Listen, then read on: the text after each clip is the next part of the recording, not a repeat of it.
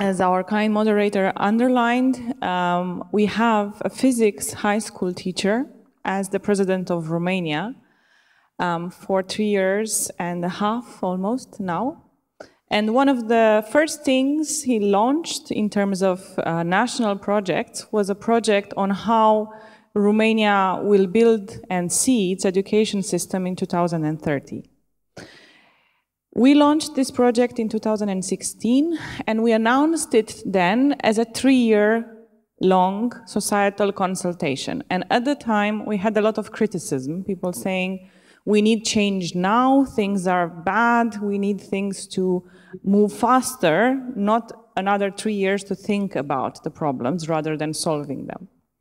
When in fact, we saw in the past that if we don't manage to agree on the common purpose that we have in education and set out a long-term vision and a strategy on how to get there, things change very fast and sometimes not at the benefit of the whole education system and not at the benefit of those which are in school.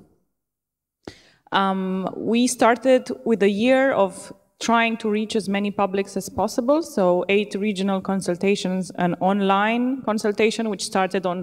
from how society will look like, and then tried to get from those questioned how education should look like in order to help that society in 2030. And with 35 events organized by other publics. By the way, more than half of these consultation events organized by others than the presidential administration were associations of pupils and students, which gives you a sense of, how young people want education to be better in the future. Last year, we went into an expert phase in which we assembled 7 working groups, and one of them focused specifically on early education. And this was not necessarily because this is what came out of the consultation, although the online consultation did bring this as a priority, but regional consultations not so much.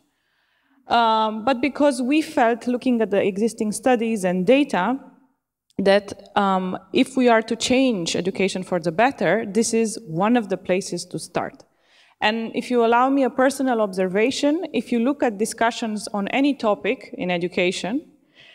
the problems boil down to 3 things: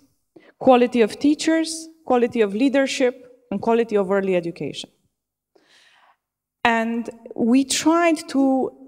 make sure that these 3 issues are tackled specifically in our expert work, which finalizes this year, and we plan to launch very soon the documents that the working groups have been working on, but also an integrated vision and strategy for 2030 for the public to be able to debate again